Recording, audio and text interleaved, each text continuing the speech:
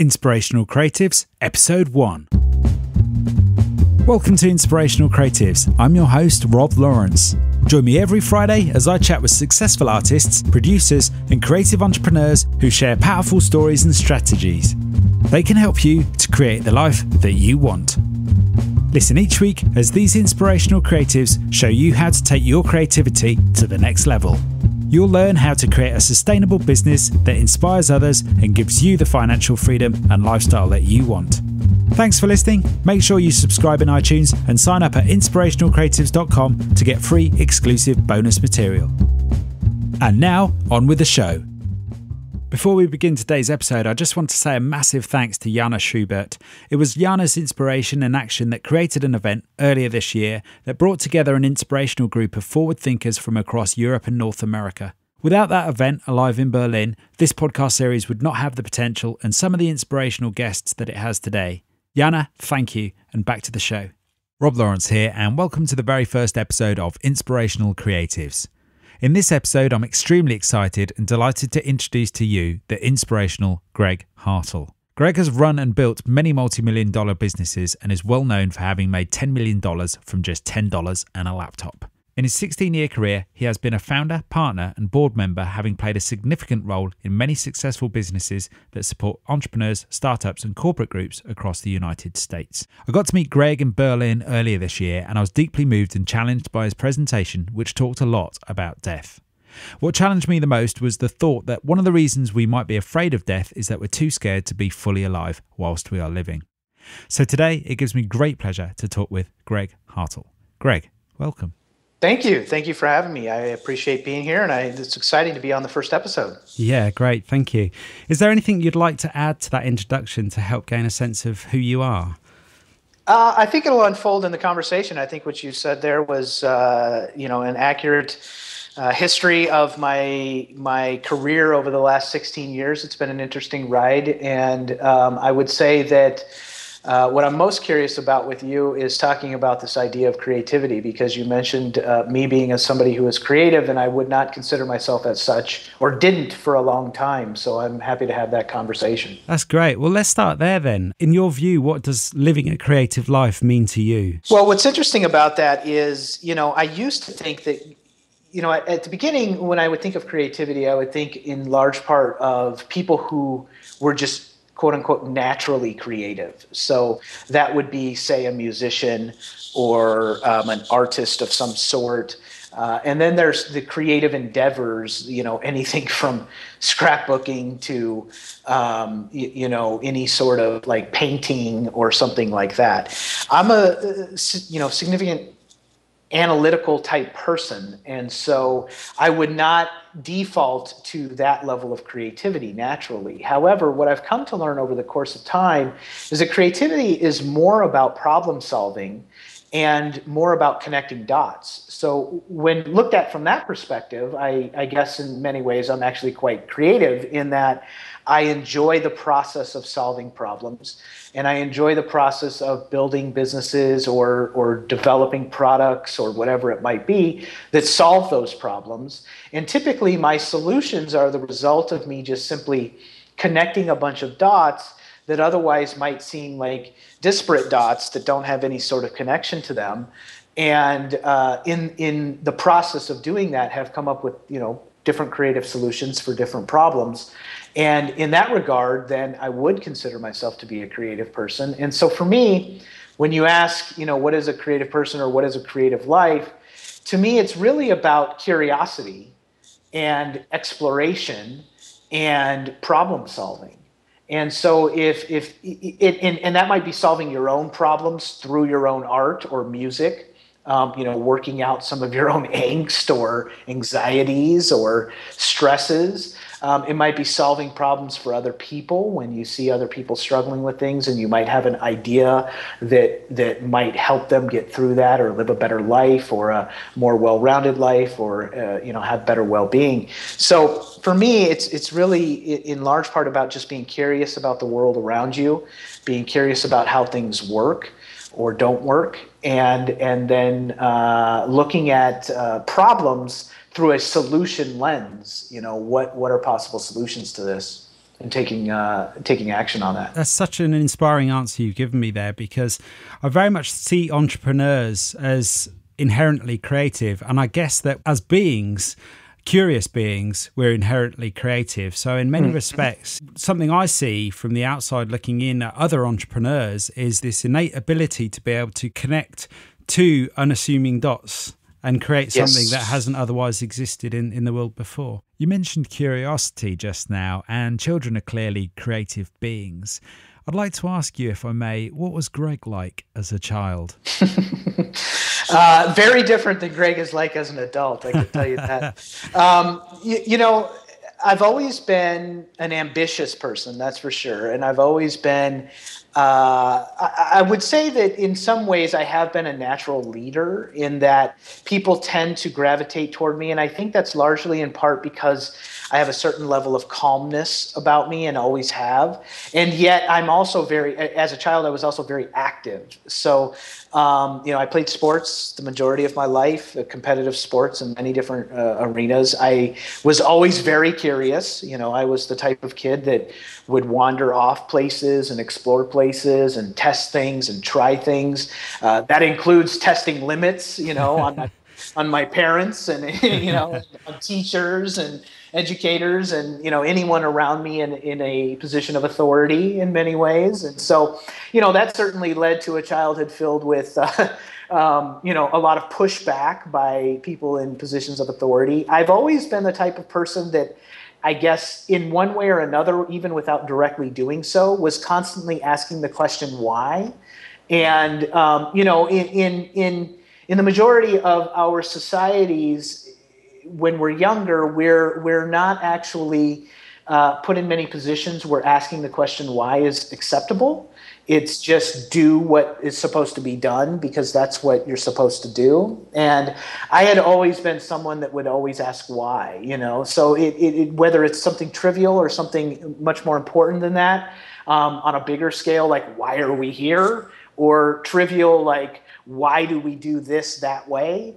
You know, I've always been that person as a child, and I think that has a lot to do with, you know, growing up into being an entrepreneur, because it's always been very hard for me to accept the status quo as the best possible solution for something, and that comes from my innate need to say, well, why are we doing it that way? Which often leads to ideas of, well, what if we could do it that way or this way? And that obviously leads to, you know, a lot of creative endeavors. Yeah, absolutely. Something you said just then really deeply resonated with me, and it was the bit which you mentioned about doing what you're supposed to do. As creatives, as entrepreneurs, I think that something that we are natural at is being rebellious in a good way and challenging the way things are being done. I always believe you never forget a great teacher, and I was wondering who might have been the key figures around you growing up. Who were the key characters that inspired you and have shaped you to become the person you are today? Well, that's an interesting question. You know, without question, my mother. So I grew up with a single mother. You know, my mother and my father divorced when I was 5. I have only seen my father one time since then. We don't have a relationship together. So in large part, my mother was that force in my life that through teaching and more through just her overall actions herself, has been a great inspiration to me on all the things that I think it takes to really be a great entrepreneur, or just, you know, do the things you want to do with your life, from the standpoint of, you know, hard work, dedication, resilience, grit, all the things that all the skills you can't necessarily learn in a book or without serious practice. I was able to just observe her going through those things, being a single mother, raising 3 children on her own, you know, in different jobs that she had, in different, you know, and eventually she was able to provide a great life for us by the time I was in my late teens. And I saw what a struggle it was from being a little kid. So I think I learned a tremendous amount from her just by osmosis. I think that I also learned a lot from several of my coaches in different athletics, although I think I learned a lot of things about how I didn't want to be as well through that, because there's this idea that as somebody who's been an ambitious person as a child, I saw people and was taught by people around me what it takes to be ambitious, and in large part, to achieve a lot of success, there's a lot of sacrifice that must be made. But in the wake of that sacrifice, if not done in an appropriate way, can also leave a lot of damage to other people. And so I've had to learn, in early stages of my life, learn that ambition is not the result of competition and tearing others down as you build yourself up. And that there's actually a better way to do that, which I didn't learn until I was an adult. So I learned a lot of great things from a lot of my coaches, but I also learned a lot of behaviors that I actually ended up wanting to change about myself as I got older. And then finally, I would say that not as a kid, but when I got to my teens, my late teens, I met a couple who I actually worked for, my first real significant job. And they kind of took me under their wing as parent figures, and they taught me very practical things of just how to behave in the world, as a civilized member of society, and then also they taught me a lot about business and how to carry myself and how to make good decisions and make good choices, and they were hugely influential on me. Clearly, your mum was a key figure with you growing up. What would you say was one of the most significant characteristics or traits or attributes, if you like, that you picked up from your mum that you still very much carry with you through everything you do today? Resilience, without question, resilience. Especially today, we live in such an uncertain world. And I talk to people about this all the time, that when you live in a world in which the things around you seem uncertain, the reality is you have very little control over most things that go on in the world. However, we as humans like to create structures in which we have as much control as possible. Our living situations, our jobs, our income streams, our relationships. We try to build them as such so that there's some control and some level of certainty. But the reality is that in today's world, with the changing of technology and just the cultural shifts and the fact that we're globally connected now in ways we've never been before, uncertainty has increased in our life overall. And so one of the most important ways to navigate uncertainty is to really develop the skill of resiliency. Because resiliency means that you get to start over all the time, anytime, and not feel completely overwhelmed by that, and not be taken down by that, and not be put in a place where you don't think there's other opportunities out there available to you. And that's what I've seen a lot of in recent years, and that's the thing that I carry with my mom, where I watched her just continuously be resilient in the face of very difficult, uncertain circumstances. And as a human being, that's a trait that's immeasurable. Your capacity to continuously rebound is immeasurable. Yeah, I really like that. You mentioned there about not being put in a place where you feel there aren't other opportunities available to you. I'd like to explore that a little bit more deeply with a real-world scenario. So if we could imagine that this is a true scenario, I have a regular office job. Whilst I enjoy what I do and whilst I like who I work with and enjoy the salary I receive each month, I have a sense I want to pursue a more creative career. I really enjoy photography outside of work, and I wonder if there's an opportunity to create a more fulfilling career doing something I am more passionate about, but I can't yet see the opportunities and I don't know where to begin. What could I be doing whilst I have a job to help prepare myself for a potential leap, for example? My advice may be a bit unconventional compared to most people who are in my position may answer this question. And I would say, first of all advice is anecdotal. So any direct advice that I give is based on my personal experiences for the most part, which are very different than your personal experiences. So that always has to be taken into consideration when somebody's even giving advice. But the first thing I would say to you is, are you sure? Are you sure you want to pursue a different career path? Are you sure that this isn't just the result of you seeing other people around you and possibly feeling envy or possibly feeling other feelings that aren't really you being unfulfilled, but you're only feeling unfulfilled because you're measuring yourself against other people or other things. So actually, what you have may be ideal, and you're thinking that something else is better when it might not actually be better because you're making comparisons that aren't true comparisons. So that'd be the first thing I would do. And then the second thing is that if I really did believe that despite the fact that I'm in a position where I'm comfortable, I'm still unfulfilled, then what I would do is I would consider. I wouldn't necessarily just consider exploring my hobbies. So I'm a big believer that if you're trying to make a career out of something, you have to be solving problems. And so if you're trying to make money from something, you have to be solving problems in some capacity for people. And so I don't think it's as simple as I like photography and I'm passionate about it, therefore I should jump off the cliff and start a business around photography. I think that instead what you have to be able to do is you have to be able to say, what problem would I solve with photography in a big enough way, in a scalable enough way that I can actually make a career out of that? And then I would be asking, how good am I at that?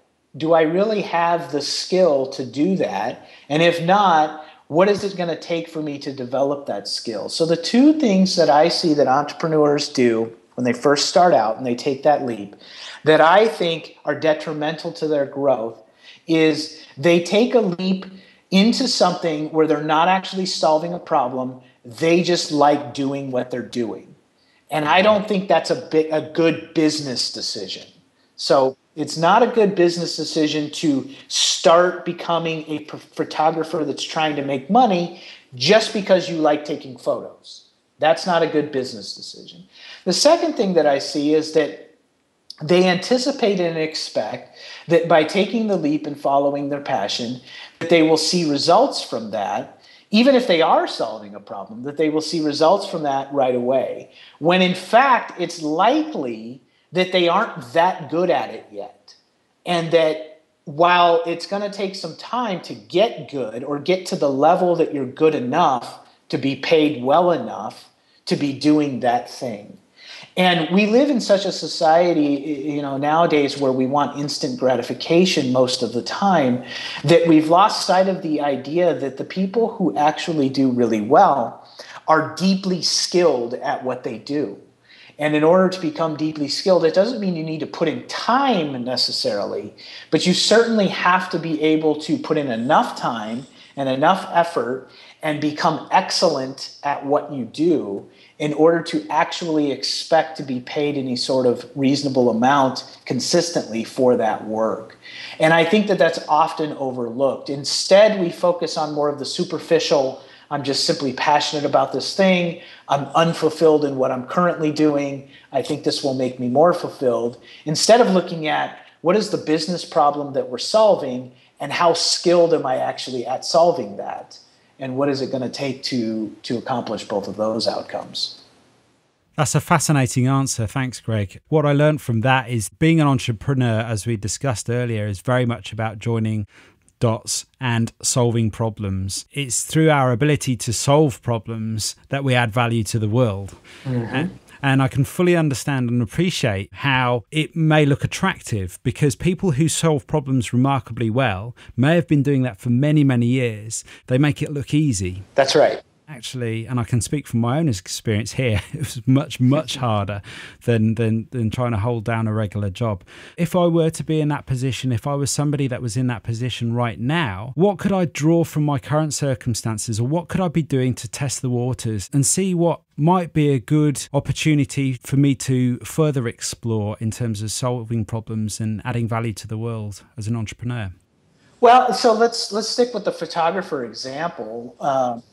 Since we're running with that. So some things to consider would be, how do you measure up, to other photographers out there? Do you think you are one of the best photographers out there in whatever, if you're doing landscape photography or portrait photography or whatever it might be, do you think that you're at that level of the people who are doing this and making a great living at it? If not, well, then you need to practice or do whatever, take lessons, practice, do whatever the things are that have to be done to reach that level of skill. So that's one thing. The second thing is I am a big believer in little bets, making little bets or doing little experiments to test the waters. And so, one way that is to put stuff out there, even in a capacity in which you're not selling it, but just to see what people think of it, just to see if you're gaining any traction with it, is always a good idea.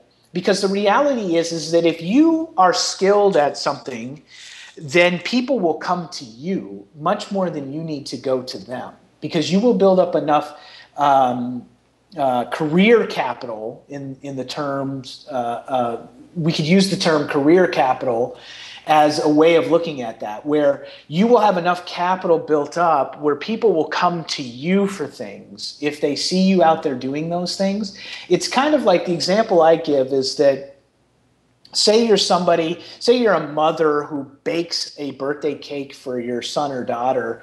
You take it over to the party and other mothers say to you, wow, that's an awesome cake you baked. Could you bake one for my child's birthday party? And so say you bake another cake and you take it to that party and somebody's like, wow, that's an awesome cake you built. Will you do one for me? So the demand will always be there if you are skilled and great at something. So if you have to manufacture the demand, you're likely not as skilled or great as you think you are.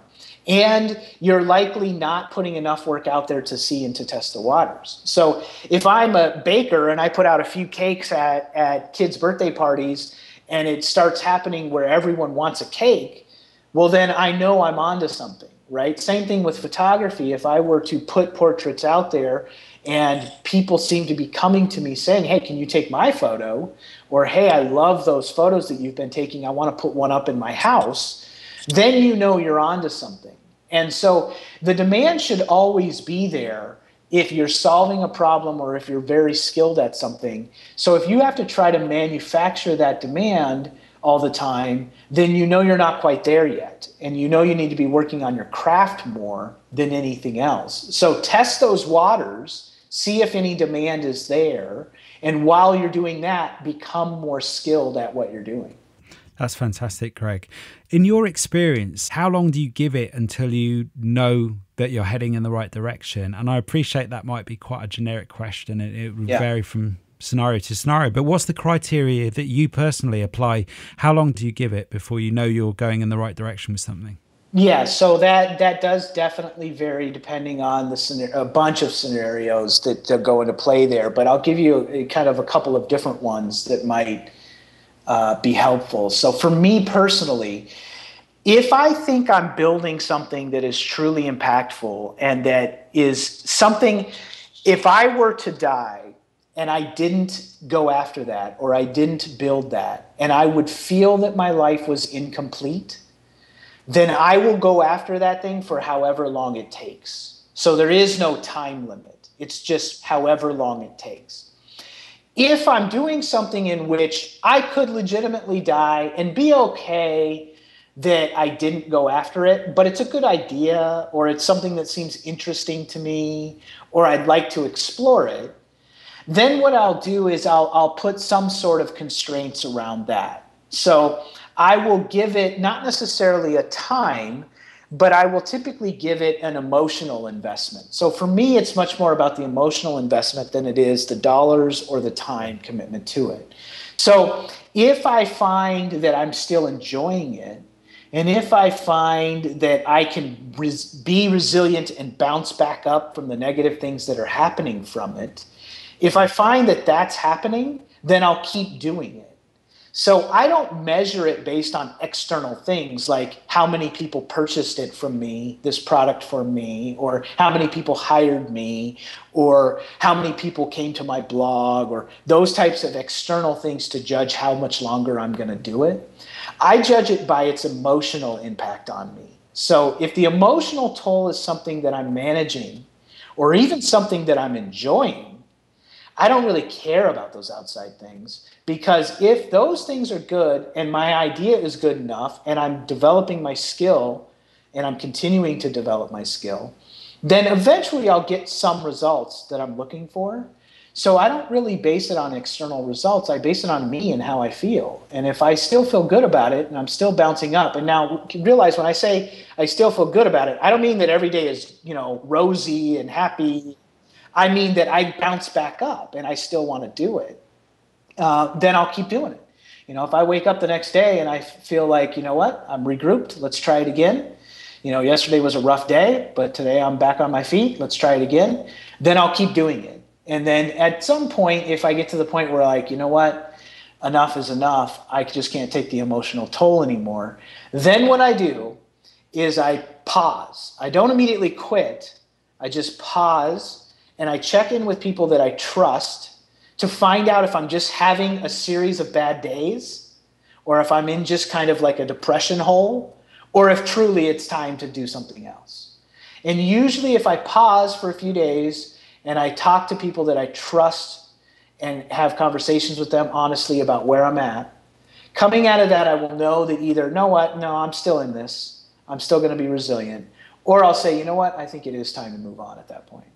What I particularly like is that for somebody who is analytic, you're using quite a subjective measure there. It's about your emotional investment and how you're feeling emotionally towards, or passionately, how much passion you're feeling towards a particular pursuit. You were talking about sacrifice earlier, and I think it would be easy to assume that your success is linear and you have sort of ongoing success after success, but I'm sure that's almost certainly not the case. Can you talk to me about some catastrophic situations or failures that you've had or significant times in your life where you've had to do that? Yes, yeah, without question. I just believe that you just keep going until you finally figure things out in a lot of ways. And so I've had many business failures, many. I think that, the third business I started was a clothing apparel line. I think we lasted like 3 months, maybe 4 months, before we were out of business. I once lost $7 million in a real estate deal. I mean, that's a lot of money. That's a lot to let go of, yeah. Yeah. I've even, built successful businesses and then struggled personally where, part of it was due to a medical situation, but, then ended up struggling personally where I ended up, being $500,000 in debt and, had major issues there, with personal debt.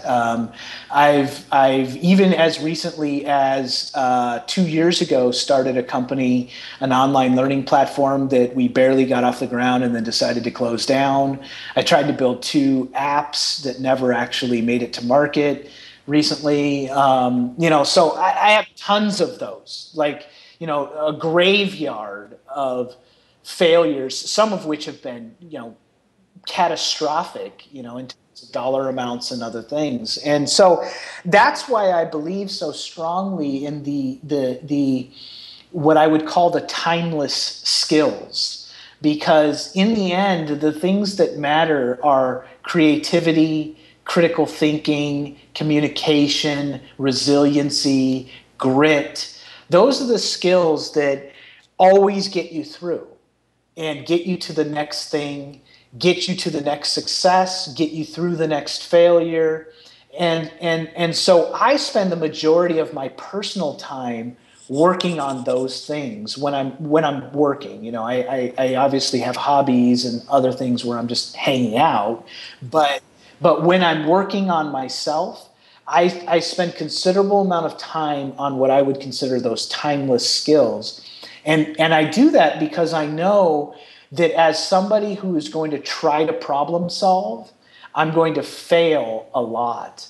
And I don't like failure. I don't want failure. I don't celebrate failure. I don't think it's a good idea to fail. But I certainly understand that it does happen. So all that matters is how you rebound from that. And so for me, it's not so much trying to be successful at every idea I have. For me, it's trying to legitimately problem solve and know that in an effort to problem solve, you will without a doubt come up with bad ideas. You will without a doubt execute poorly.